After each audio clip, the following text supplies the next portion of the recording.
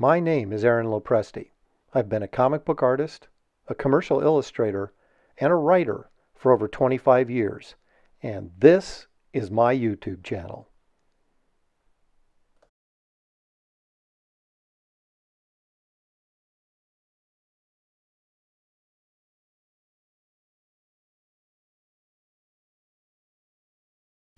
Okay, before we get started actually inking the Garbage Man page, I want to take a look at our tools a little bit and give you a little bit of a introductory lesson, if you will, to kind of get an idea of how to do a few things before I actually jump in and do them. But first of all, the things you're going to need is a big bottle to keep your water in, to rinse your brush out in. So I've got a bunch of dirty ink water in there already, primed for me. I've got my ink here. I'm not going to recommend an ink because I keep trying different ones and I've found none of them to be 100% perfect. One thing you'll see on most bottles of Black India ink is don't mix these inks. Well, that's all I do. If you get Higgins ink, which is a pretty popular brand, you'll find out that it's too gray for doing really good black work. If you're doing ink wash, it's pretty good right out of the bottle. But what you can do is take the lid off of Higgins ink or another ink that you buy if you think it's too gray or too watered down. Take the lid off and let it sit for a couple weeks and let some of that water evaporate out of the ink, and it'll be blacker and thicker. But you got to be careful you don't let it get too thick, because then it's too hard to use. Sometimes I will take different inks and mix them with Higgins to get a blacker ink. But again, that's pure experimentation, so I can't exactly recommend any specific combination because I keep changing it all the time. This I just tried. This is brand new. This is called Super Black India ink, and it's by Speedball. It's worked pretty well straight out of the bottle, so I may start going with this regularly. We'll see. A Pelican ink used to be the ink to get, but it had lead in it. That's why it was so black, and so they wouldn't allow it to be sold in the United States. And that was about probably 20 years ago now that they sort of blocked that. I don't know if you can still get it in Canada or not, but anyway, so Pelican used to be the go-to, but now we don't use that anymore. My brush, this, you probably can't see it, but I'll tell you what it says. This is a Raphael Kolinsky, and the serial number on it is an 8404, and it's a number 2 brush. This is very common size for brush inkers. I mean, there's a lot of pen inkers out there. In fact, the majority of people I think are pen inkers anymore. I'm old school. I'm a brush inker. The reason I started using a brush was because when I bought How to Draw Comics the Marvel Way by Stan Lee and John Buscema, which is still a great book, by the way. When it came out in, I don't know, 76 or 77 or 75, somewhere in there, that's what they recommended using, was a brush, because apparently that's what everybody was using back in the day. So I started learning on a brush. Using a brush is very difficult.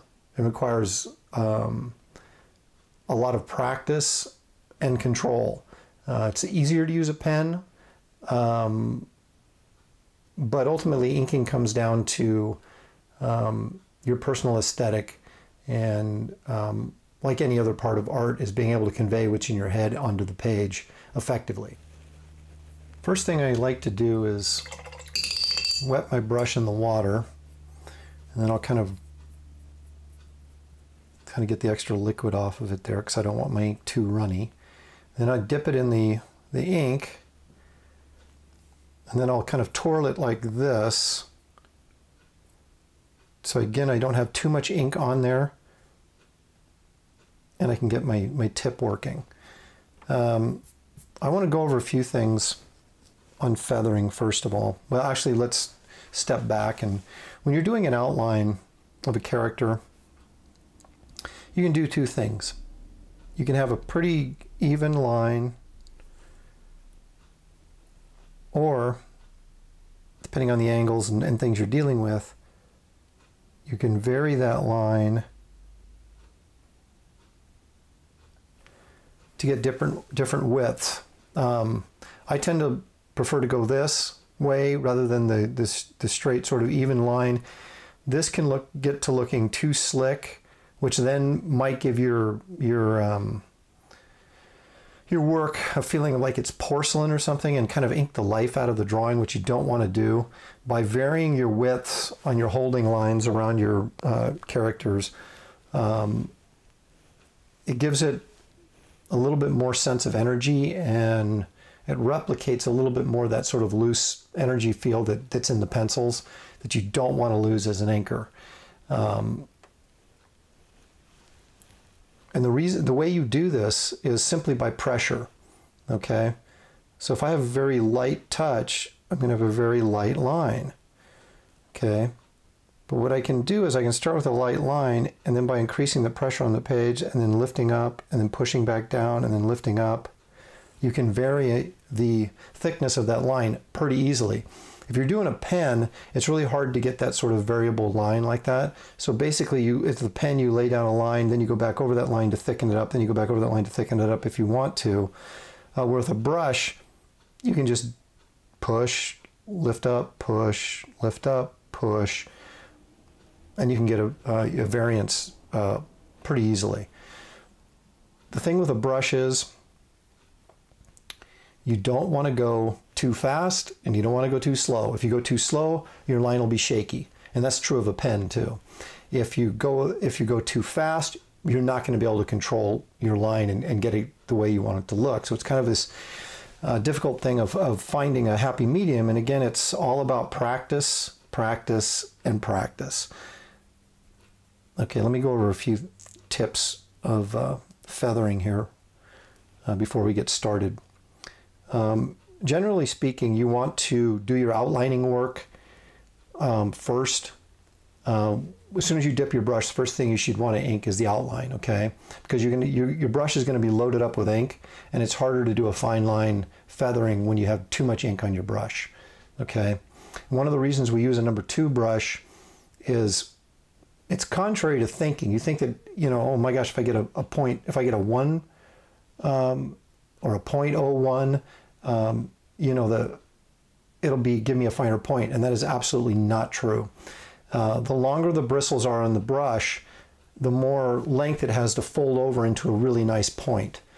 So actually, the bigger the brush you have, the better point you're probably going to be able to get with your brush. The problem with that is the bigger the brush is, the more ink it holds. Okay, so if you're holding a 3, for example, which I believe Michael Golden uses, that's a pretty heavy brush. You can get a great point with it, but it's carrying a lot of ink. So you have to really have a sensitive touch to make sure that you're not, that your fine line work, that you have control over it so it doesn't get too bold because of the amount of ink that's in it. Okay, so we're going to dip first. I'm going to get rid of that extra ink. And I'm twirling my brush to make sure it's in a nice point.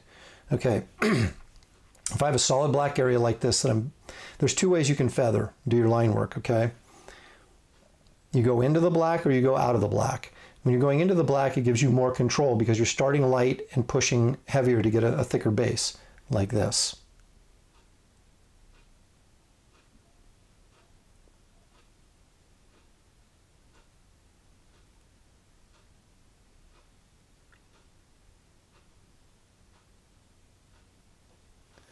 Okay, and I did these pretty far apart, but I want you to be able to see what I'm doing. Normally, when I'm doing a feather line, they would be much closer together and probably even finer. But you can see the point I'm trying to make. You start with a thin line here and you press down, it gets thicker as it goes into the black. This creates the illusion then that these lines are coming out of the black, merging out of the black to create this artificial gray, which is really the point of doing feathering lines like this, right? So you can, let me make sure I'm still on camera here. So again, you're going to start with a thin line, very light touch, and you're going to press as you get in closer to the black.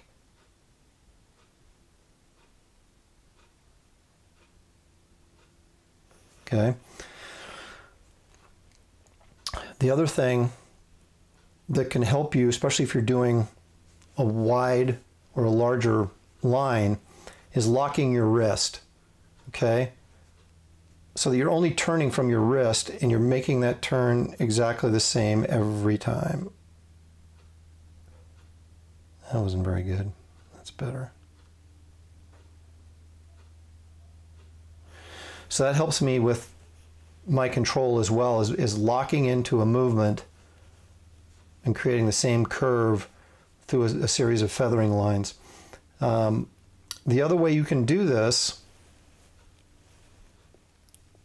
is what I would call the Wrightson version, and that's your inking out of the black. This gives you less control, but it gives you a little bit softer or looser look. So in other words, if I want to feather out of this black, I'm going to go just the opposite. I'm going to press heavy and pull up.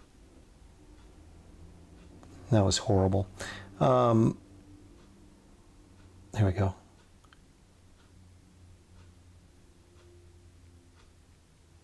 So I'm pressing heavy and then lifting up as I pull out from the black to create the thinner line. This is a little bit harder to maintain your control, and that's why, again, it depends on what look you're going for, right? This is going to give me a looser, softer look. This is going to give me a more controlled look. It all depends on what you want your finished art to look like. But those are the two ways you can handle your feathering. So again, really quickly, you either feather into the black, starting lightly and pushing heavy as you get into the black, boom, like that. Boom, like that. Boom, like that. That was a terrible one. But anyway, you can see on those three. Or you can come out of your black simply by pressing and then lifting up as you make your line. And those are basically the two ways you can do it. Inking with a brush, or at least your line work. And when we get into inking the Garbage Man page, I'm going to show you in just a minute, I'll end up using both of them for varying reasons, and I will discuss and tell you why I'm using them as I do. So let's move on to that. Thanks for watching. If you enjoyed this video, please hit the like button and subscribe to my channel. You can also hit the notification button to get alerts when I post a new video. Make sure you come back by soon so you can check out my next episode.